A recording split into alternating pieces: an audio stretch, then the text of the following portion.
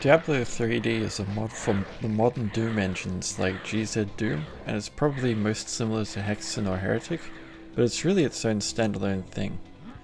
What it is basically the original Diablo game from 1997 rebuilt for the Doom engine. It is very true to the original Diablo in some respects, but it takes many elements from Hexen and Heretic. Some stuff from Diablo 2, as well as plenty of its own artistic license. All of this leads to it feeling less like Diablo in 3D, and more like a bizarre Diablo-themed LSD Doom nightmare. But I don't mean this badly. Diablo 3D is pretty cool, and I can only imagine the sweat, blood and tears that went into creating this mod. Bringing Diablo into 3D is very interesting. It is quite immersive, and stuff like lighting plays a big role that it really doesn't in the original game. These dungeons are very dark. It also adds new dangers not possible in the original game, like gigantic chasms and seemingly bottomless pits that you can fall into while stumbling around in the dark. There is a torch you can use, but it's a very rare drop, and it must be used sparingly. It's also the brightest torch you'll ever see because it seems to completely eradicate all shadow everywhere in the entire dungeon. Somewhat unfortunately, the mod doesn't follow the Diablo classes to a T. It uses the Wrath of Kronos mod, and so instead of getting a Diablo 2 Necromancer, you get the same one as in Wrath of Kronos. This is a shame because I was really hoping for a fresh experience in this regard, and something resembling the abilities of the Diablo 2 Necromancer. Nevertheless, the Wrath of Kronos mod is an awesome necromancy mod for Hexen, and I have an entire video on it which you can watch, where I go into that mod in great detail. So if you want to know more about that, I recommend you go check out that video, now or after this one. There are some very minor differences to the Necromancer between the Wrath of Kronos mod and the version used by Diablo 3D. For example, I noticed that the Ghoul minion here has a much cooler sprite for its animations. It looks like a proper undead minion in this, although it unfortunately transforms back into a golem looking thing when it attacks, which is honestly rather comical. This minion is kind of hilarious to watch because while it's walking around as a skeleton and transforming into a golem when it attacks, it also lies down on the ground when it does its Poison Nova ability. I can't help but be amused whenever I see it bouncing around like this and transforming. Even though Diablo 3D uses some enemies from Diablo 2, it is far closer to Diablo 1, and it has also implemented the same biomes as Diablo 1. You start out in Tristram, and it's pretty cool to see it in 3D. There aren't many NPCs from what I can tell, just Griswold, who can't be interacted with, and a merchant who you can trade with, if you can stomach these awful Doom menus.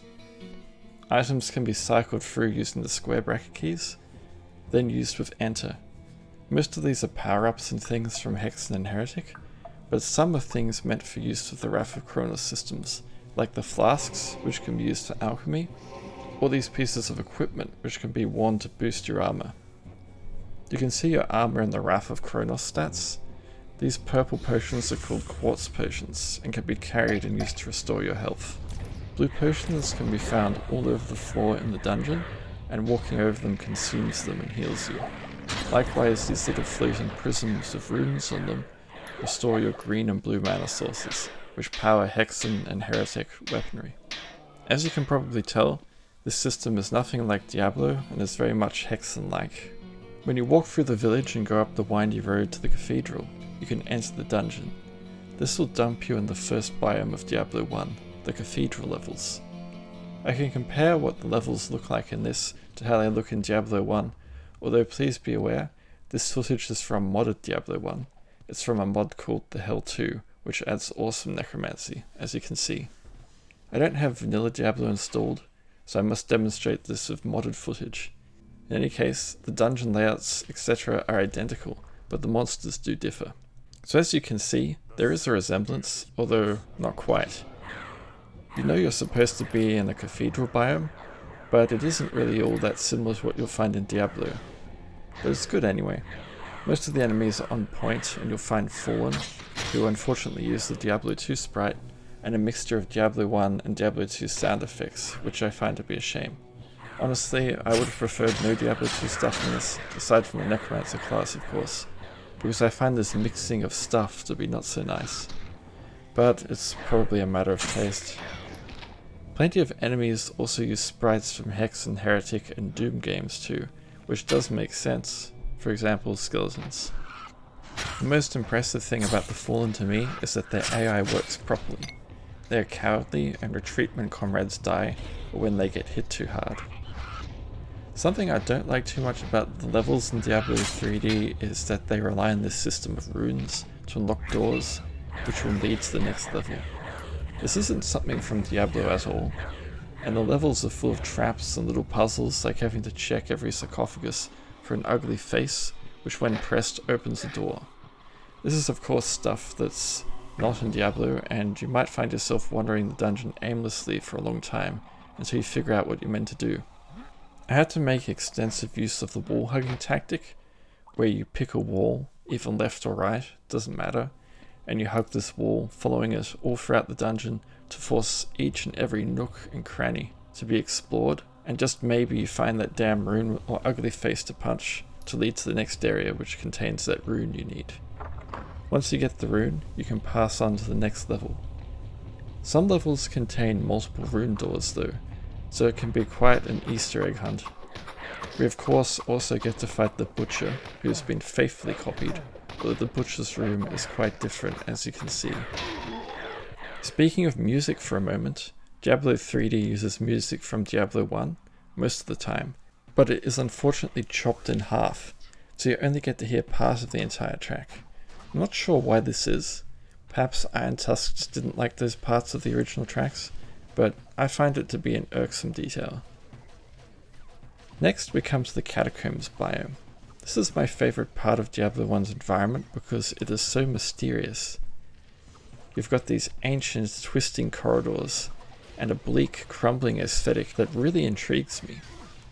Not to mention this area is home to many libraries where you can get new spells, and it also is home to very intriguing areas like the strange room containing Arcane's armor, as well as the Chamber of Bone, but also my favorite, the Halls of the Blind, which has some really cool lore.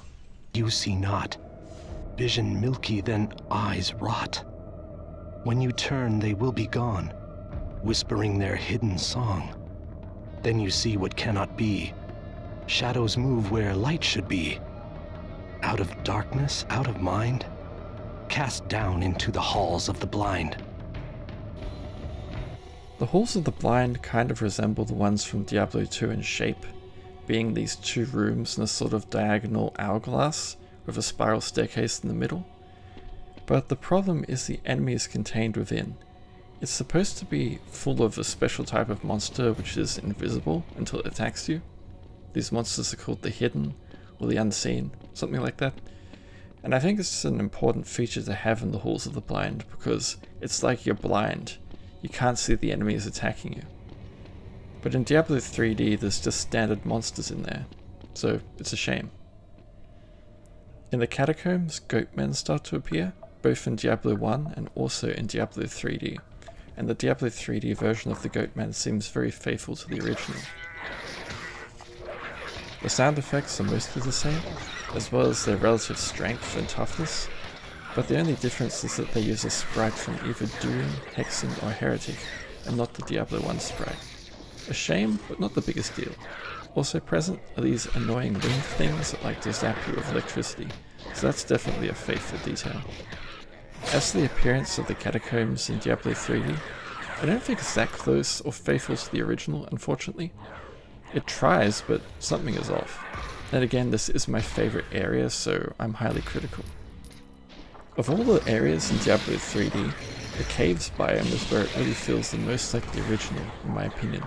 The music is there, the rocky wall textures look pretty good, lava is everywhere, and the monsters are on point. You've got these big demon dudes, those nasty dog things that spit acid, as well as horned demons which use the pinky sprite from Doom. In standard Diablo you can't walk on the lava, but in Diablo 3D you're forced to jump and sprint over lava as quickly as possible to avoid taking any damage, but navigating it is a must to make progress. The caves are often very dark, incredibly dark, So dark that you couldn't see your own hand in front of your face, so torches really help out down here, and I find this oppressive darkness very suitable for the caves area. The darkness is twice as dangerous as normal too, due to these gigantic chasms you can find around the place.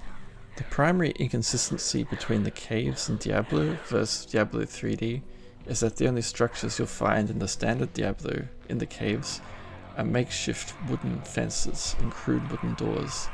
These are missing in Diablo 3D. Instead you have these stone structures with many rooms inside that must be unlocked with runes. The next biome or area after the caves in standard Diablo is Hell, and it appears to be missing from Diablo 3D. Maybe I somehow missed it, but it seems like the final cave level just contains a portal that dumps me back out in Tristram.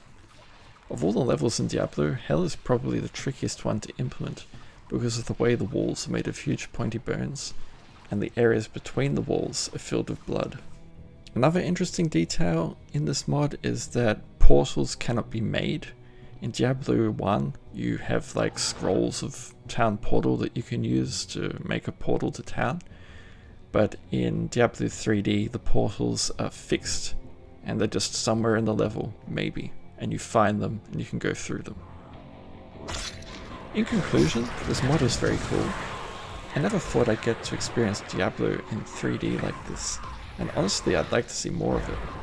I have to admire the work that's been put into this because Diablo 3D is also very faithful to the standard Diablo in that the levels are randomly generated. So there's some nice replay value here, and that surely wasn't easy to implement. My criticisms of Diablo 3D are chiefly that the Wrath of Kronos mod is used. I love Wrath of Kronos and what it brings to the Doom engine games, but it's not Diablo. That said, I'll happily take Wrath of Kronos' Necromancer over no Necromancer at all. My second criticism is that I don't like the mixing of assets. It'd be really nice if only Diablo 1 sprites and sounds were used. Diablo 1 has cool sprites, many of them cooler than Diablo 2's in my opinion, like the succubus. Go compare a Diablo 1 succubus to a Diablo 2 succubus and tell me which one you prefer. But it goes beyond the succubus. I also prefer the way the Fallen look. I must admit, it's hypocritical of me on one hand to be saying it should be completely like Diablo 1, while also saying it should have a Necromancer like Diablo 2, but really, Diablo 1's classes suck. Diablo 2's classes are infinitely better, and it's honestly a no-brainer. I can't even play Diablo 1 unmodded because it has next to nothing for a Minion-Mancer playstyle. Also, I feel like most of the Hexen and Heretic power-ups and items should probably go too. These things don't fit the experience in my opinion, but keep the cool laser cube because it's like a miniature minion. My third criticism is just the inventory and menus. Honestly, they're probably forced to work within the Doom framework, so these nested menus and things probably can't be avoided. But it would be so cool if there was a grid-based inventory and actual equipment slots and stuff like that. Finally, the mod seems unfinished. Like, there's almost no NPCs in town, and the mod doesn't go beyond the caves. So I think there's certainly work left to do. I'm not sure if it will ever get done though. I have no idea what Iron Tusk's plans are, whether the mod is actively being worked on, or if it's on hiatus, I really don't know. If it does get finished though, I'll certainly try it again. As for a score, if I had to score as Minimancy, I give it the same score as I did for Wrath of Kronos, since the mechanics are the same. So go check that video out if you're interested in that. Thanks so much for watching. I hope this video has been interesting and given you something to amuse yourself with. I've got more videos and necromancy stuff coming soon.